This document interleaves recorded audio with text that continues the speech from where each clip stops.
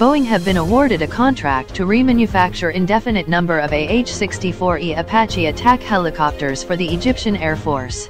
This subcontract is part of a larger one approved by the U.S. State Department in 2020 to upgrade the whole Egyptian AH-64D Apache fleet to more capable E-standard. According to a March 17 press release by Boeing, the aircraft maker explains that the U.S. Army will receive 115 remanufactured Apaches, with an additional 15 Apaches to be procured as options, ensuring significant savings to taxpayers. The additional 54 aircraft will be delivered to partner nations as part of foreign military sales.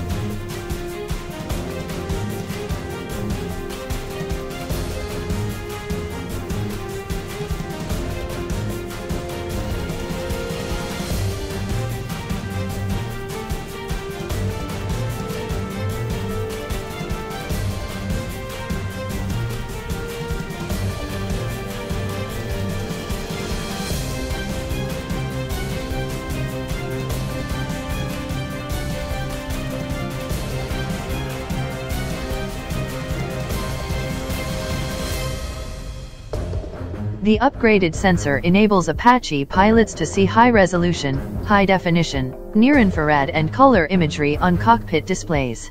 The Gen 3 DSA also provides a new laser pointer marker that improves coordination with ground troops, and an updated multi-mode laser with eye-safe range designation that supports flight in urban environments and critical training exercises.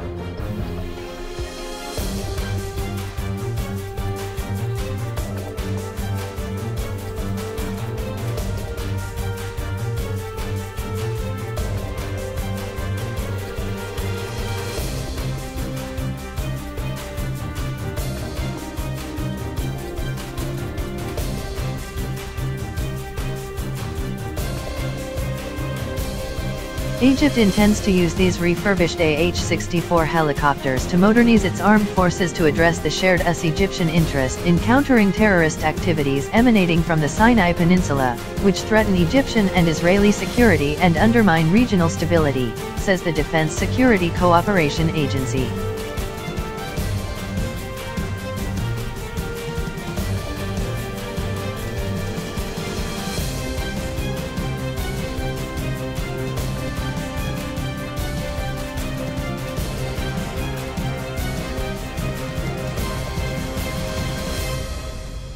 Lockheed Martin said through a tweet that it received the contract to modernize the sensor systems on the aircraft, which will reduce pilot workload and provide aircrews with greater accuracy, clearer resolution, increased range, and improved safety.